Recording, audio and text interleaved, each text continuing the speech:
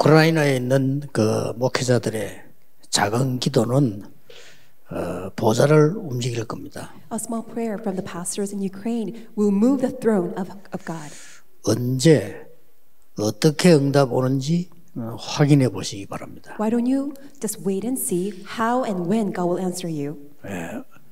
어릴 때 우리나라에도 전쟁, 어려움 많이 있었습니다. Because when we were young, even in Korea, there was a Korean War, and that's why we had many problems. 복음을 깨닫고 기도했는데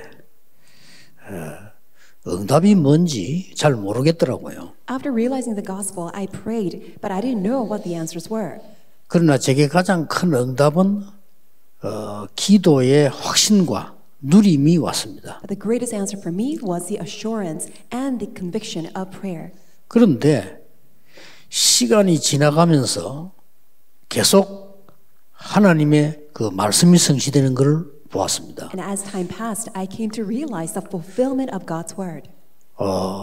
우크라이나는 지금 굉장히 중요한 나라임이 증명되고 있습니다. It's being proven that Ukraine is a very important country. 훗날에 그 복음 운동이 정확하게 일어날 것을 확신하면서 오늘 기도해야 될 겁니다. As we have this assurance that in the later years that the gospel movement will fully arise through Ukraine, let's keep that nation in prayers. 전도라는 말을 잘 이해해야 되겠습니다. We need to understand the word evangelism.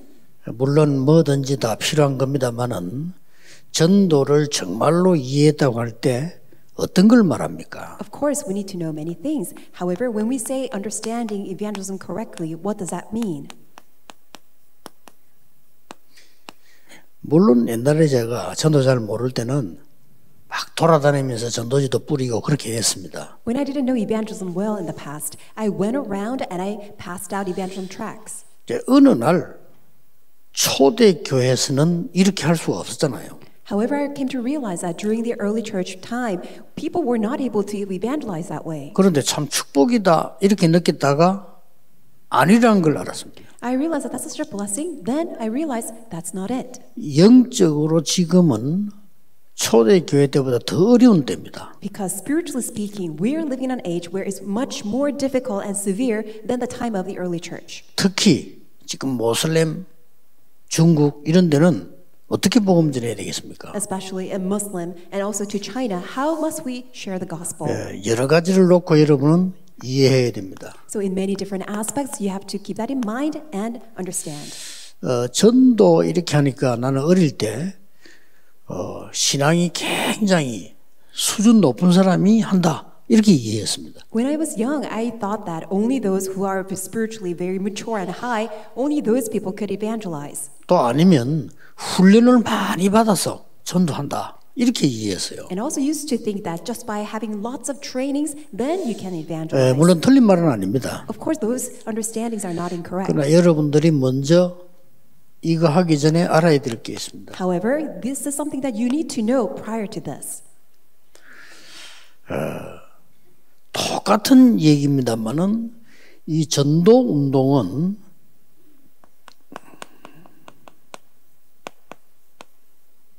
시대의 병을 고치는 겁니다. It is the same. Evangelism movement heals the disease of the age. 시대의 병은 세 가지죠. And there are three diseases of the age. 지금 강대국, 유대인, Powerful nations and Jewish people, 로마, Rome, 똑같은 병이들이 they 있었습니다. all had the same disease. 왜냐하면은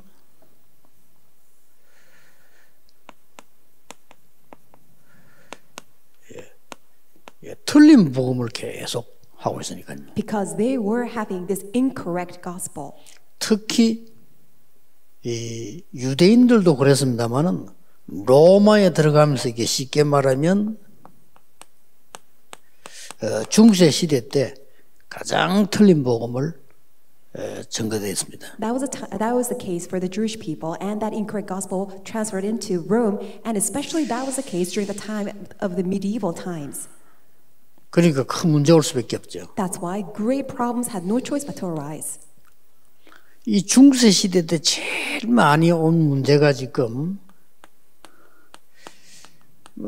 르네상스 시대라고 하죠. So what was the greatest issue during the medieval times? It was the age of Renaissance. 예, 이때부터 지금까지 교회가 틀리게 하니까 각종 사상들이 많이 나온 겁니다. And because churches were not doing this gospel movement, that's why all these various diverse ideologies plowed into the field. 아까 렘넌트들에게 공부할 때 좀 주의해야 될 걸 얘기했죠. And this is what I mentioned during the study of evangelism for remnants. This is what you need to be cautious of during your studies. 이러면서 이 두 개가 다 틀리다는 증거가 있습니다. And there's a proof that these two things are all wrong. 날이 갈수록 영적 문제 시대가 계속 오는 겁니다. Because as time goes by, more and more spiritual problems arise in the age. 예, 날이 갈수록 심해지는 겁니다. As days go by, it's becoming much more severe. 이걸 해결하겠다고 하면서 더 큰 문제를 만들어내는 게 3단체입니다. And the three organizations, they challenge to solve these problems, but they're actually creating more problems. 아마 교회는 아예 힘이 없고요. And the churches just have no strength. 그럼 말이 안 되는 거죠. But it makes no sense. 어떻게 우리는 이 축복을 제대로 누려야 될 거냐 하는 겁니다. So how should we enjoy this blessing correctly? 예, 전도 어떻게 했냐 이전에 먼저 알아야 되는 거죠. Before we engage ourselves with evangelism, 이렇게 these are the problems 병이 we need to 들어있다니까요. recognize. And these are the diseases of the age. 이때 우리는 어떻게 치유해야 될 겁니까? That's why in this time, how must we heal these diseases? 이게 중요하거든요. That's what's 일단 병 important. 들어 있으니까 Because they are all diseased. 우리는 특별한 치유 은사도 필요하지만은 그게 아니고 여러분은 지금부터 이걸 해야 되는 겁니다. We may need a special gift of healing. However, that may not be it. But starting from now on, this is what we need to concentrate. 이 393을 받아들이는 기도입니다. It is a prayer of receiving the prayer of 393. 이거는 굉장히 중요해요. This is very important.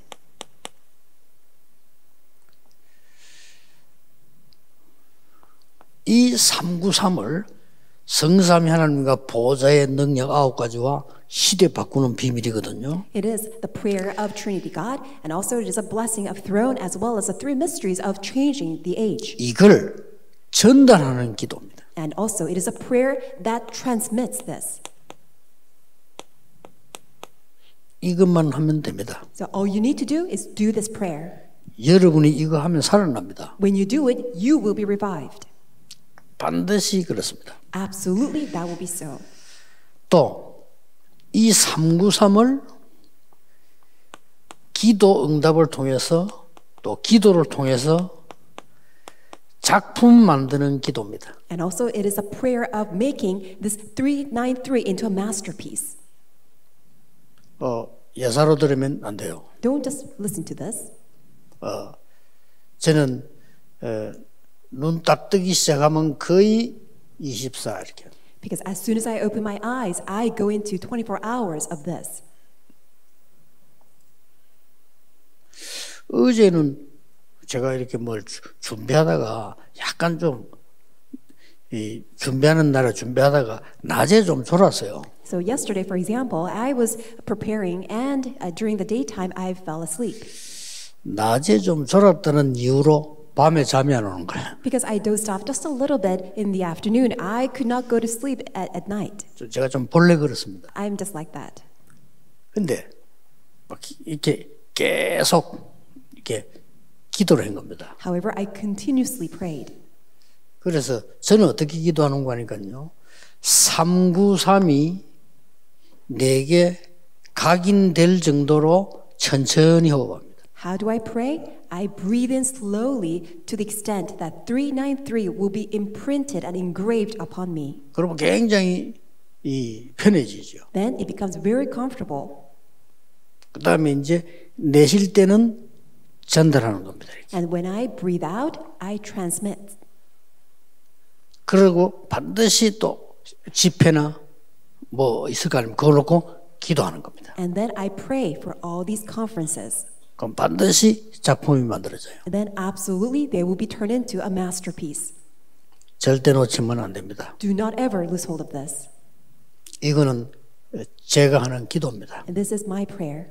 이러면 여기에 모든 것 포함되어 있습니다. And it includes everything.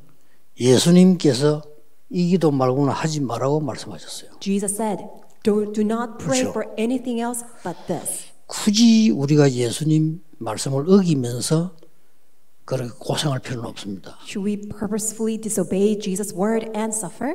처음부터 예수님께서는 제자들을 가르칠 때 산에 데려가서 복을 얘기하면서 천국이 너희 것입니다. From the beginning, Jesus took his disciples to the mountain and spoke about the blessings and said, the kingdom of God is yours. 기도 가르치면서 마태복음 6장에 두 번이나 강조합니다. And as he taught about kingdom of God, about prayer in Matthew chapter 6, he emphasized twice.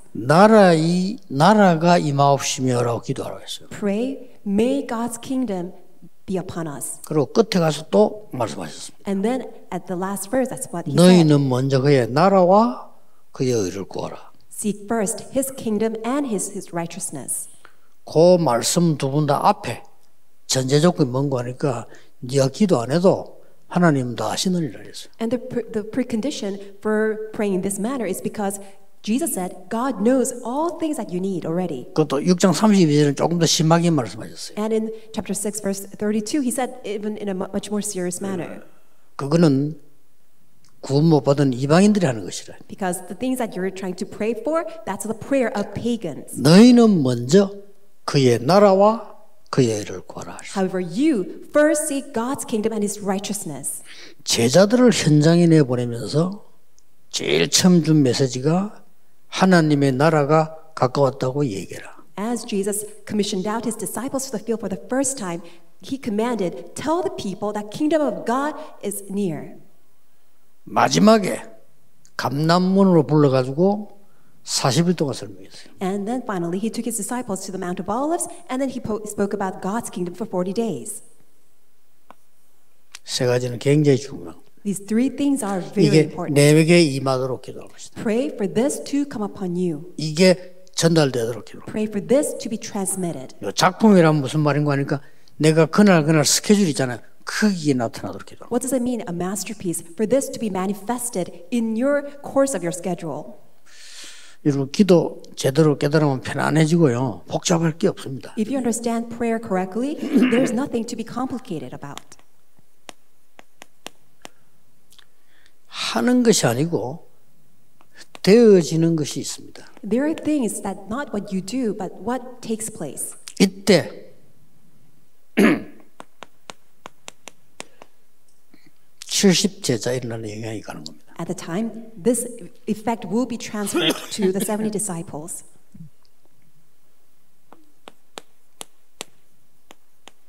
현장이 열려지는 겁니다. And the 70 fields will be opened.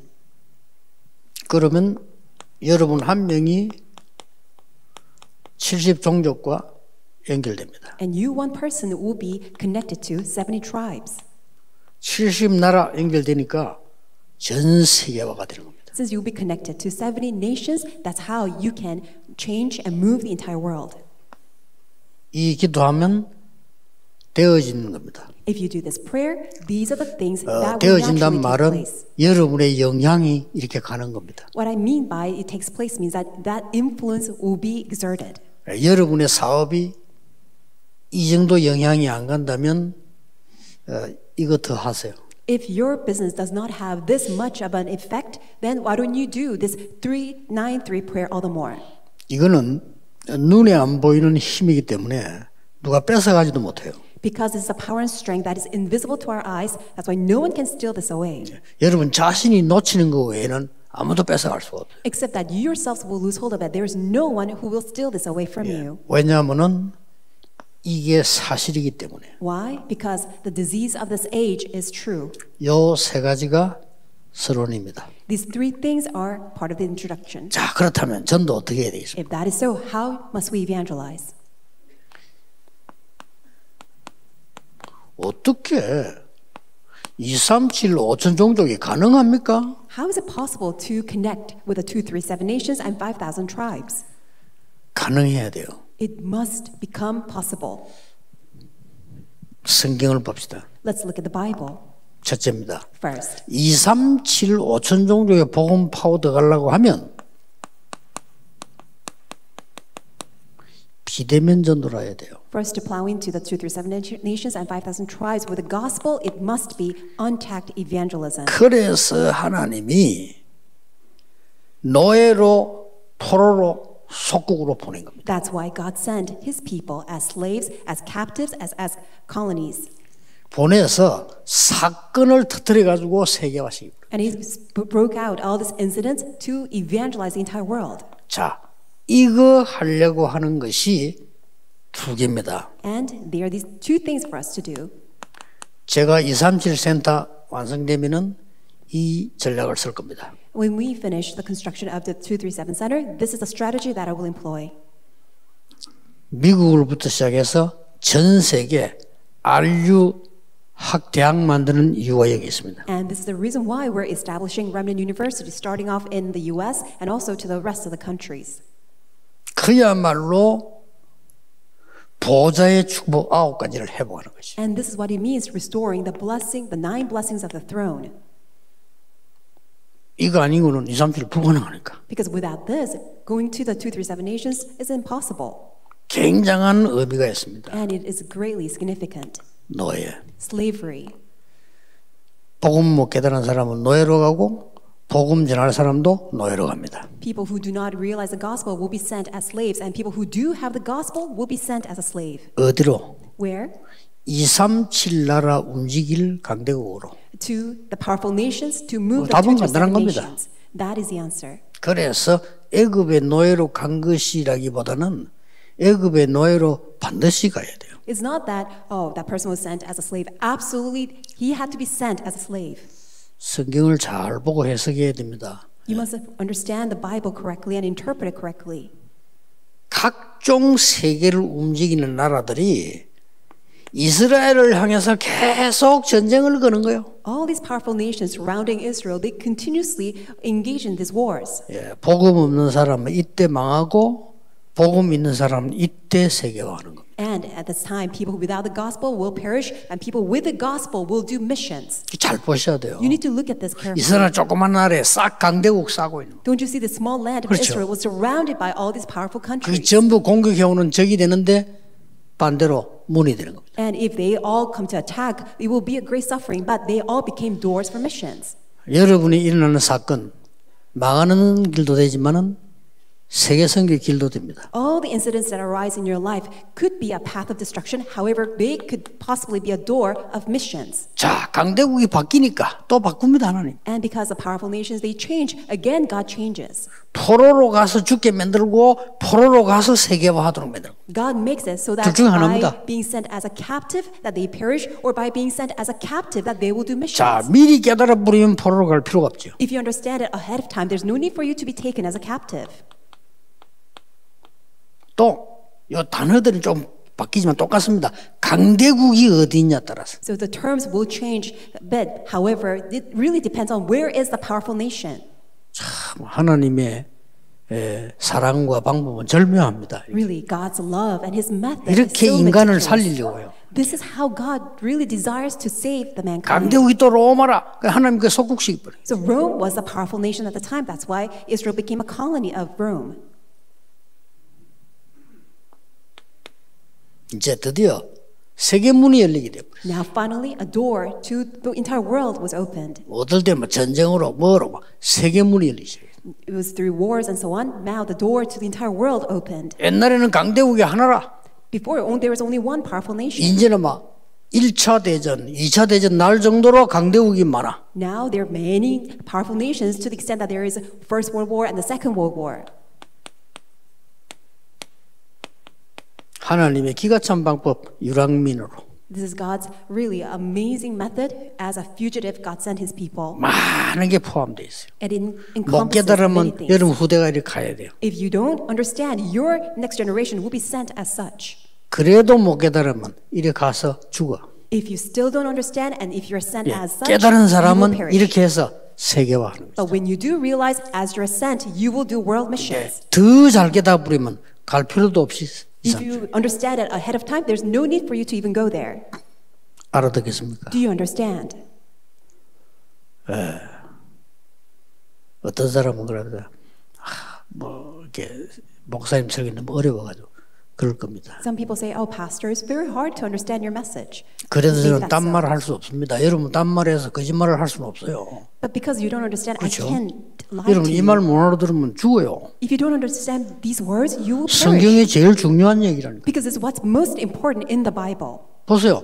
237을 하나님이 처음부터 약속했잖아요. Look at this. From the beginning, God promised 237. 근데 237 나라 할 수 있는 데로만 보냈다니까. And God sent His people to the very path where they could do the 237 evangelization. 그래서 우리가 미국, 유럽에 RU를 세우라고 미국, 유럽 기도를 지금 계속 하고 있는 겁니다. That is why we're praying for Europe and America. We're establishing Remnant University in these countries. 비대면 전략을 쓰려고 하니까 237 센터에서 본격적인 제자훈련을 시켜야 되겠다. And because we want to use this unchecked evangelism strategy, that's why we're going to do in full scale in the 237 Center to raise up the disciples.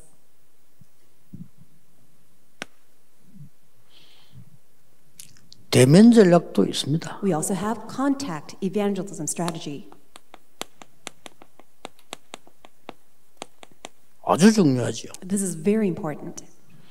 대면 전략은 반드시 이걸 만들어줘야 돼요. Contact strategy has to be done in this way.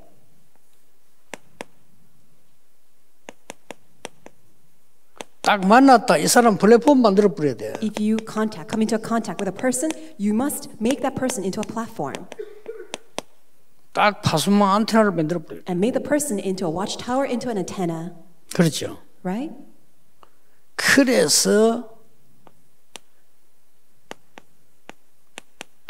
RUTC를 만드는 겁니다. That's how we do RUTC. 예, 그래서 여러분 교회가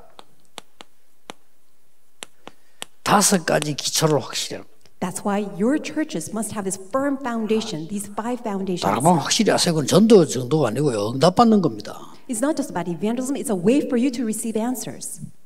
여기서 뭡니까? And what do we do here? 대면됐을 때 뭐 합니까? So what do we do when we come into contact? 다른 건 몰라도 갈보리산, 감남산, 마가다락방 확실하게 신거예요. You need to absolutely, really lay down this mystery of the Mount of Calvary, Mount of Olives, and Marks of Peru. 그렇죠. Right? 이거보다 더 중요한 게 없습니다. 이걸 확실히 각인시켜야 돼요. There's nothing more important than this. You must surely imprint Calvary, Mount of Olives, and Marks of Peru. 그리고 뭡니까? And then 대면했을 때 하나님의 나라. when we come into contact, it is God's kingdom. 하나님의 나라와 그 일. It is God's kingdom and His work. 그 일이 보좌의 축복 아닙니까? That work is a blessing of the throne. 이게 대면 전략입니다. This is a contact strategy. 여러분 교회에서는 주로 이걸 하는 거죠. So at your church, this is what you need 물론 to do. 이것도 하지만은 직접 하는 만나서 하는 거예요. As you come into contact with people, this is what you do, and of course you need 예, to do an unchecked 한국에 evangelism. 온 다민족 만났을 때 놓치면 안 돼. 이렇게 만들어야 돼요. When you come into a contact with multi-ethnic people who have come to Korea, do not lose hold of them. This is what you 기준이 need 어디 to 있는 do. 거 하니까 이 사람 플랫폼 파수마 안테나 확 만들어 버려야 돼. What is the standard? To the extent that that person becomes into a platform, 이거 될 가능성이 없는 사람은 적당하게 해주면 돼. 그렇게 잘해줄 필요도 없고 그냥 사랑으로 해주면 되고 딱 제자 있습니다. to a platform, a watchtower, and an antenna. If the person is not going to be a disciple, you just give your affection, you take care of the person. But really, when you meet a sure disciple, this is what you must do. 결국은 이 사람들을 지속하려니까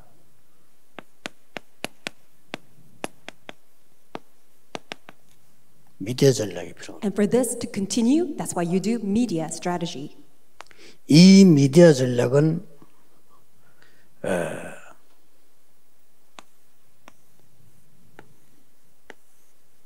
뭘 말합니까? What do I mean by this media strategy? 서신입니다. It is an epistle, a letter. 그때 당시 서신이란 말이에요. So at that time, it was an epistle. 그게 얼마나 중요합니까? So this was very important. 그리고 특히 이 미디어에서는 내용이 중요합니다. And especially the content is very important with respect to media. 미디어의 하드웨어는 자꾸 바뀌고 발전돼 나가자 말이에요. Because you know very well all the hardware will continue to develop. 그러나 문제는 내용이거든요. But what's important is the software, the content.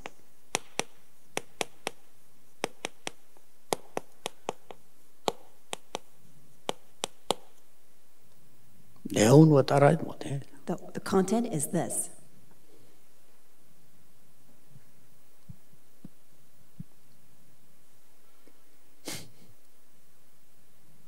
미디어 이게 문제가 있어요.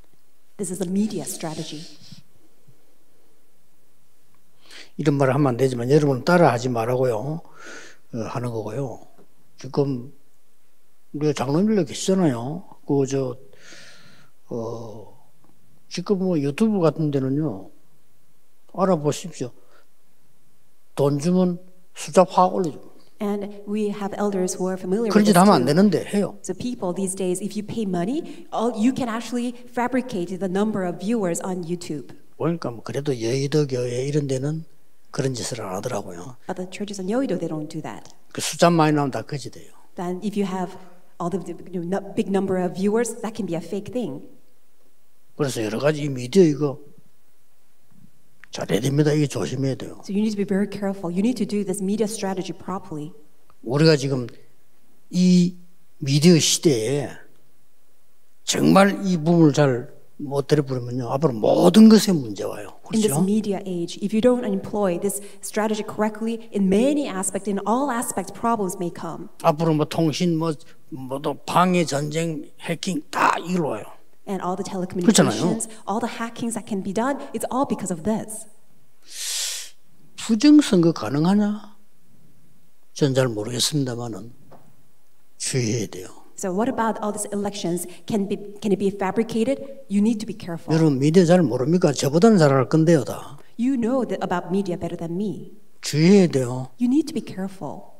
그래서 우리는 오직 유일선 재창조라야 된다. That's why for us, it has to be only uniqueness and 이게 미디어의 recreation. 핵입니다. And that is the core essence of this media. 이래야만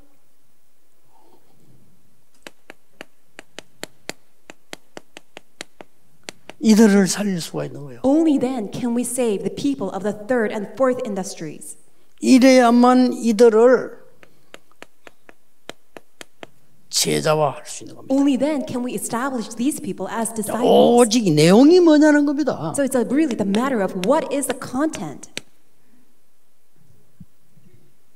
이래야만 이제 이걸 가지고 제대로 된 자료가 준비되어 있어요. Only then, with these things properly, we can 결국 establish 이거 these 아닙니까? resources.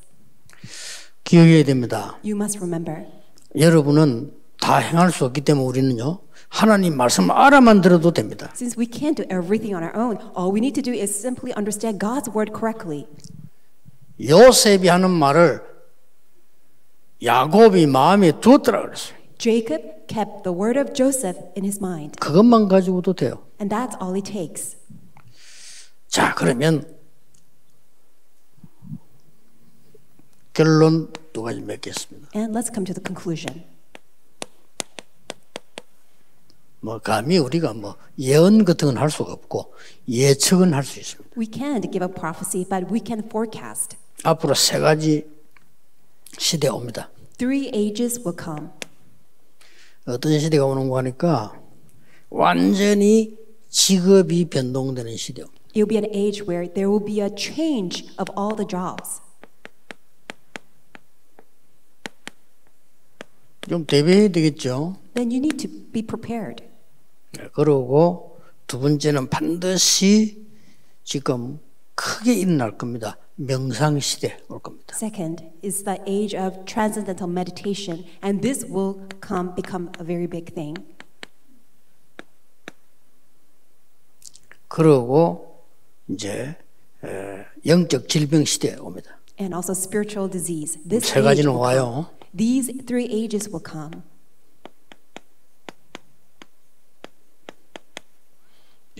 이걸 지금 딱 알고 우리 준비하고 있는 겁니다. 지금. We need to know this ahead of time. That's why we are preparing in advance.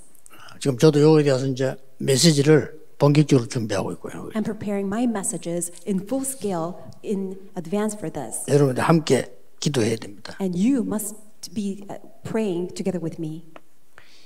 예수님이 부활하셔서 한 메시지를 보니까요. When you look at the message by Jesus after he resurrected, 이건요. 적어도 2000년을 내다보는 거예요. his message of resurrection far exceeds ahead of time, the 2,000 years ahead of time. 특징이요. 너무나 현실을 봤고요. A characteristic is that he knows the reality so well. 이 부활 메시지가 2000년 걸 벌써 내다보고요. And that the resurrection message sees the 2,000 years ahead of time.